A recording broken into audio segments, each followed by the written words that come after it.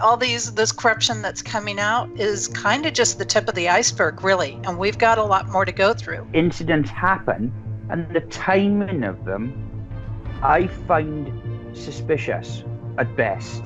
You're being criticised if you say that there's a different agenda. So you talk about timing, Richard. This comes right after Trump shut off funding to the WHO.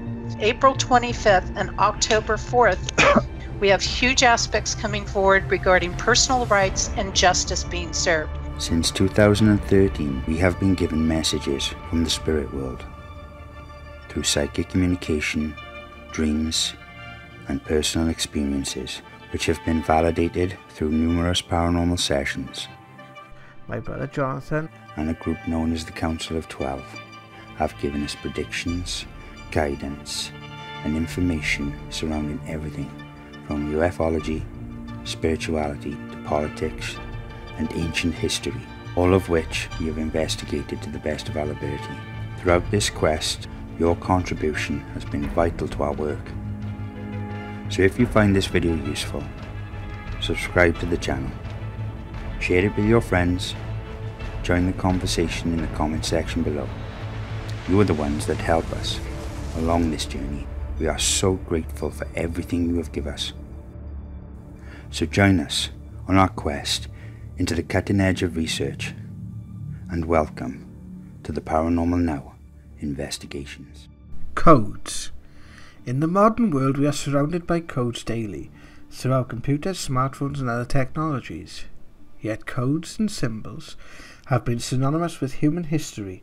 Astrology, numerology, divination, tarot and other such disciplines have been part of human culture for centuries, possibly giving us insight into where we are personally and globally in our evolution. Jesse An Nichols George is a code interpreter and works with amalgamation of these disciplines that she has used to offer insights into our current global awakening and the times we now face on planet Earth.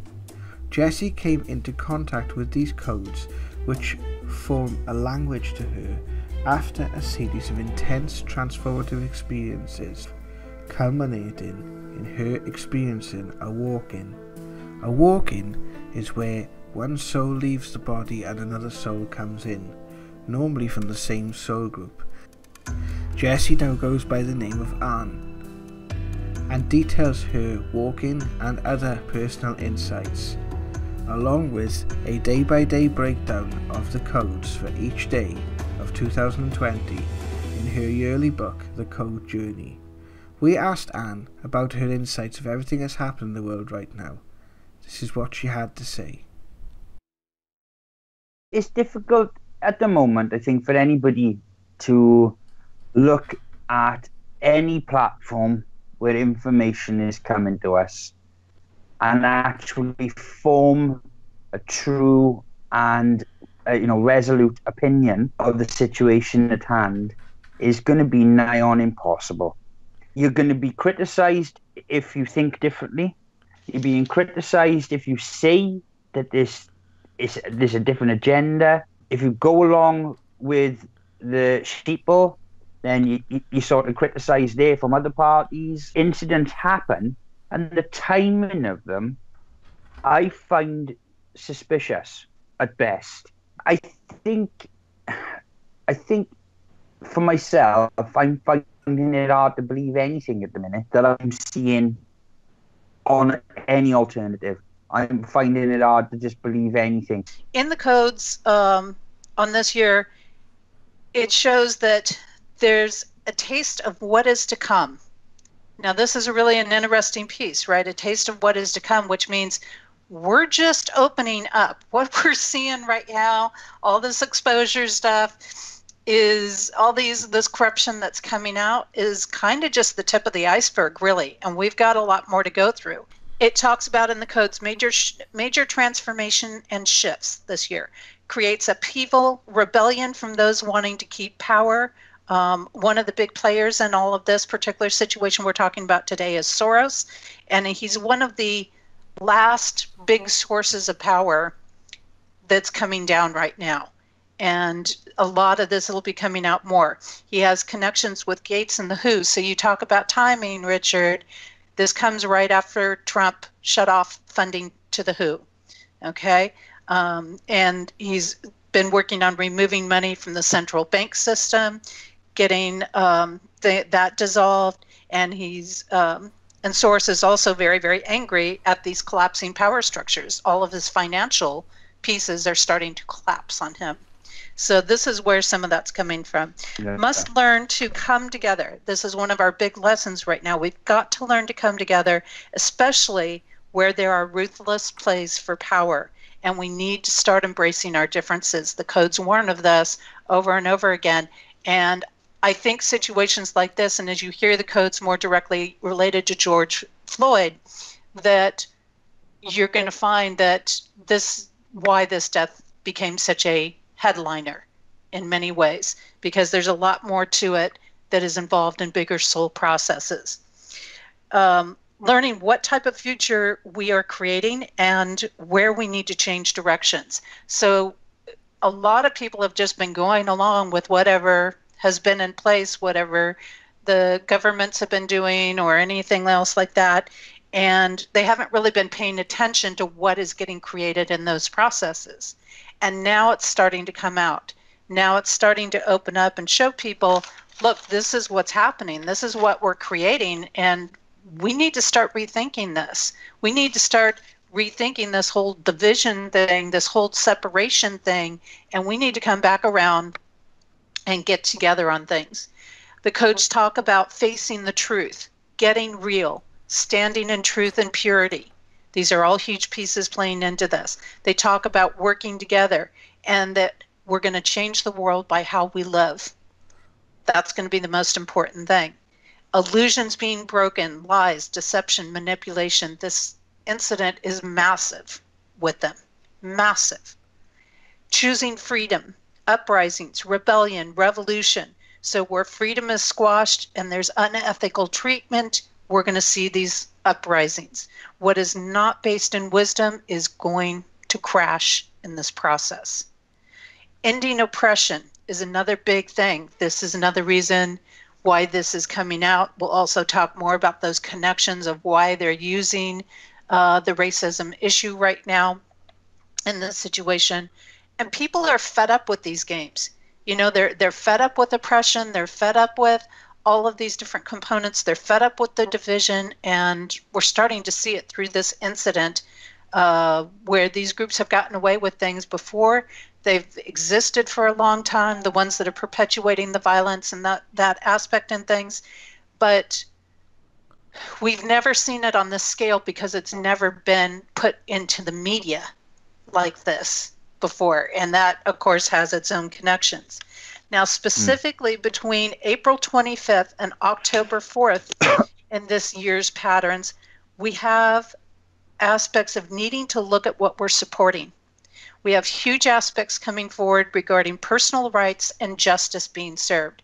So when I look at this, these are pieces where sometimes we have to be exposed to the crimes that are actually committed before we can get justice served, because a lot of people are walking around absolutely blind to these things happening every day. I think it was you, Richard, that mentioned that every day you could walk into a big city like New York, Los Angeles, San Francisco, Tokyo, or wherever, these places, and there are dozens of these crimes happening every single day, and none of them hit the news. We have also a need to have to fight or defend ourselves and to watch out for those that want to be better than others. Resistance by those that don't want to change. We have in the codes need to take care of each other. We have lots of chaos and upheaval, breaking up the good old boys network. So a lot of this chaos and upheaval is a natural part of the rebuilding and the restructuring energy of this year. We have a lot of aspects of misuse of power that equal upheavals. And in the end, even though we have this tyranny going on in a lot of aspects, this is going to bring an end to the tyrant behavior. And we're seeing that through this incident.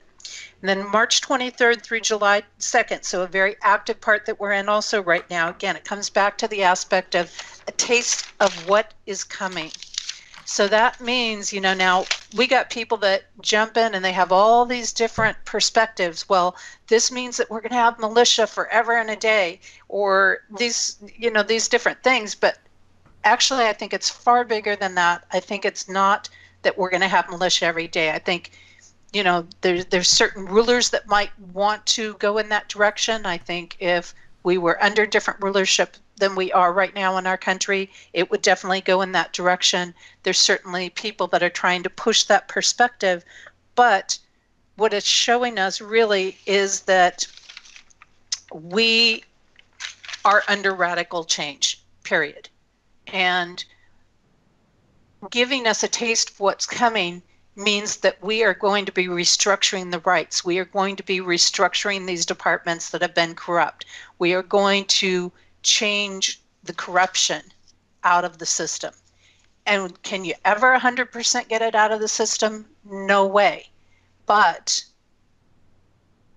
we can get it to a point where it's manageable. We can get it to a point where it is not out of hand like it has been. As somebody said to me, well, this stuff has been going on for the last 50, 60, years. It's like, yeah, because that's how active this particular corruption grouping has been, because it's been that long since we've had anybody that was willing to stand up to this network of people, if you want to say that.